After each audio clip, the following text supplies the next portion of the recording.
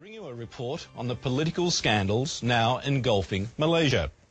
The government is in a panic, critics are being jailed without trial, and the Prime Minister will have to leave office early next year.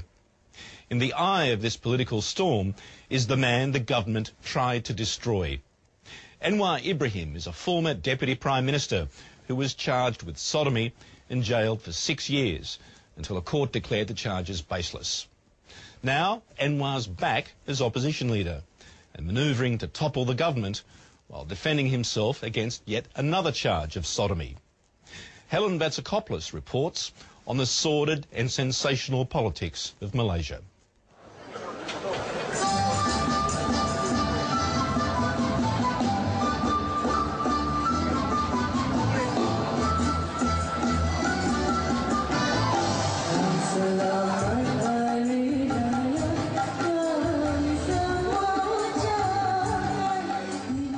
The holy month of Ramadan is over. It's Hari Raya now, a time of reconciliation and forgiveness.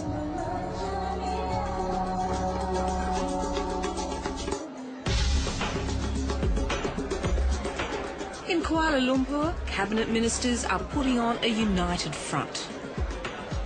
Behind the scenes, they've been stabbing each other in the back. This is Prime Minister Abdullah Badawi. He recently led UMNO, the ruling United Malays Party, to its worst election result since independence 50 years ago.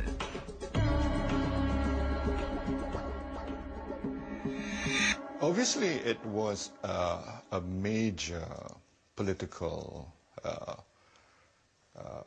earthquake in Malaysia, if you like. I mean, people describe it as a tsunami. Probably that was quite apt because very few people saw it coming.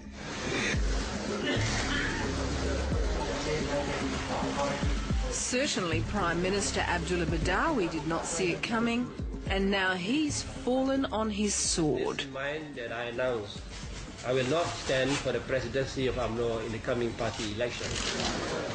By his side, the heir apparent Deputy Prime Minister Najib Razak. He's backed by the party hardliners, and they're behind a major clampdown on dissent, shutting critics up by locking them up. Human rights lawyers, politicians, journalists and bloggers, jailing them for up to 2 years without trial.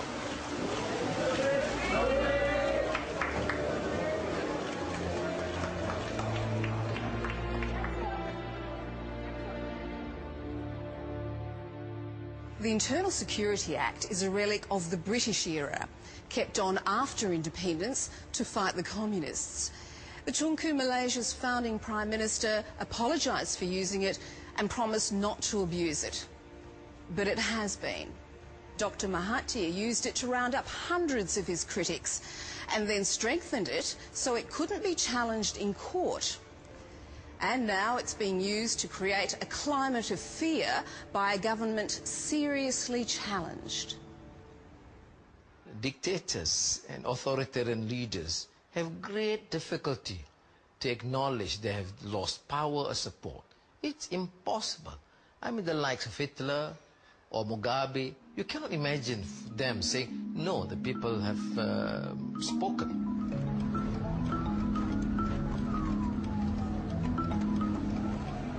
Riding a tsunami of discontent is Anwar Ibrahim, the former Deputy Prime Minister. He was beaten, disgraced and spent 6 years in jail for corruption and sodomy. The sodomy charge was later quashed and he's made a triumphant return.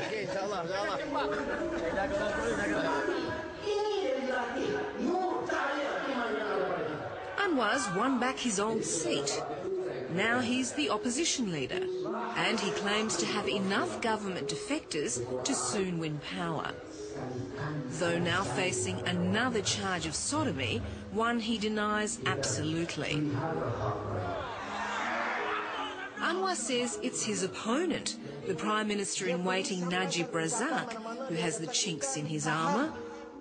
Datuk Najib is a cause of major concern to many. he has not been able to resolve a credibility issue. How do you expect Malaysians to embrace the new Prime Minister with major allegations of corruption and major complicity and murder unresolved? I think obviously this is a very young me. For many Malaysians, Najib Razak was born to rule. The son of a Prime Minister, he's been in Parliament since his early 20s. In the last general election, I went against the grain. My majority increased, actually. Well, Anwar recently got about 17,000, so I got 26,000.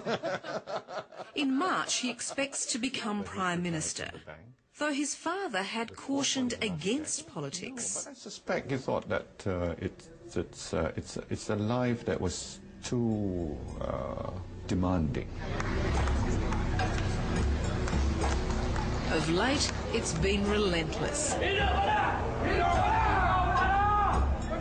The Najib Razak is the talk of the town.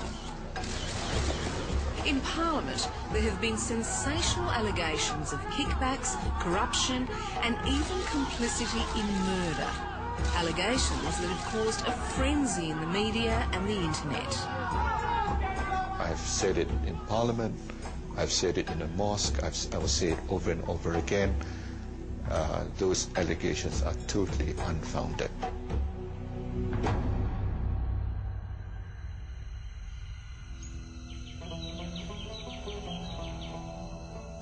Two years ago, bone fragments were discovered here in the jungle outside of Kuala Lumpur.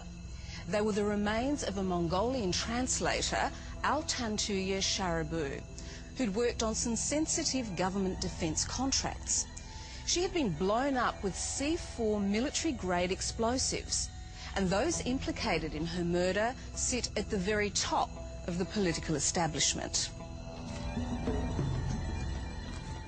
Abdul Razak Baginda, a close confidant of Najib Razak, the Deputy Prime Minister and then Defence Minister, has been on trial for abetting the murder along with two of the Deputy Prime Minister's bodyguards.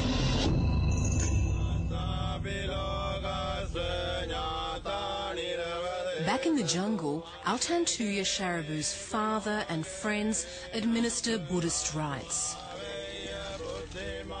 Sharabu worked as a translator for Baginda's company, which brokered the purchase of French submarines for the Malaysian government.